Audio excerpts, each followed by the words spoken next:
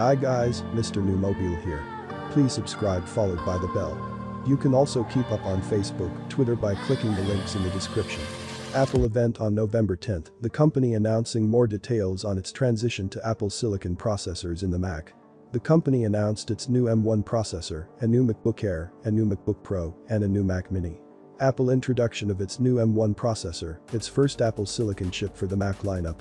Apple says the M1 processor delivers up to 3.5x faster CPU performance, up to 6x faster GPU performance, and up to 15x faster machine learning. Apple emphasizes that the M1 chip is the first designed specifically for the Mac. It is optimized for Macs in which small size and power efficiency are critically important. As such, the M1 features an 8-core design with 4 high-performance cores and 4 high-efficiency cores. In terms of graphics, the M1 processor includes 8-core integrated GPU, which Apple says can handle multiple 4K video streams, gaming, and more.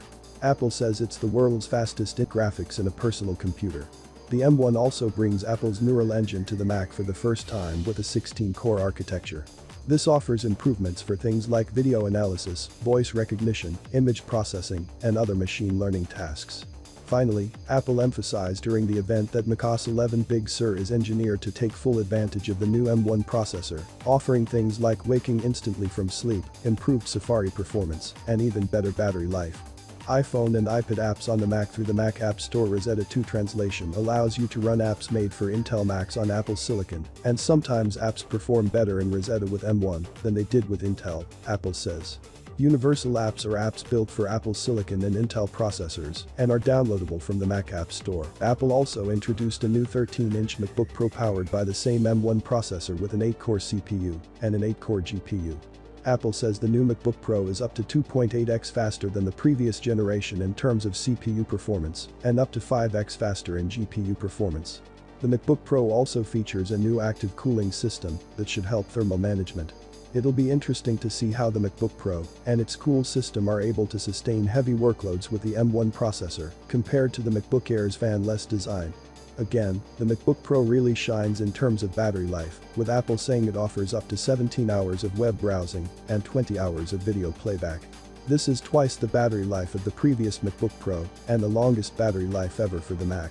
The new MacBook Pro features 2 USB-C ports with support today for $1,299 for an 8-core configuration with 8 GB of RAM and 256 GB of storage. You can upgrade to up to 2 TB of SSD storage and to 16 GB of RAM and build to order. New Apple MacBook Air powered by the M1 processor. Apple says the new 8-core CPU performs up to 3.5x faster than the previous Intel MacBook Air, while the 8-core GPU is up to 5x faster. The M1 chip storage controller and latest flash technology deliver up to 2x faster SSD performance, Apple adds. Notably, the MacBook Air also features a fan-less design, so it remains completely silent regardless of workload. Other than that change, the new MacBook Air design is largely identical to the previous generation MacBook Air. On the side, you'll find 2 USB-C ports with support for Thunderbolt 3 and USB 4. But where the new MacBook Air really starts to shine is in its battery life numbers. According to Apple's data, the new MacBook Air features up to 15 hours of web browsing and up to 18 hours of video playback. This is up from the 12 hours of battery life offered by the $2,999. For the base configuration, you get 8 GB of RAM, an 8-core CPU, a 7-core GPU, and 256 GB of storage. You can upgrade to 16 GB of RAM, to an 8-core GPU, and to up to 2 TB of SSD. Apple says the new Mac Mini also features an advanced thermal design to help sustain performance while staying cool and quiet. There's also support for up to displays, including the Pro Display XDR and Wi-Fi 6 connectivity.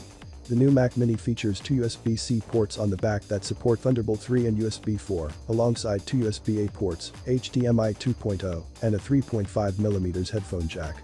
The Mac Mini also notably got a price drop, with a base $199, which is $100 than the Intel model.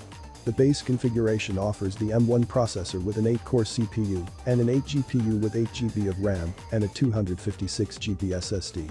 You can upgrade to up to 2 TB of SSD storage and to 6. Please subscribe, like the video, comment. Thanks for watching. See you on my next video. Peace out.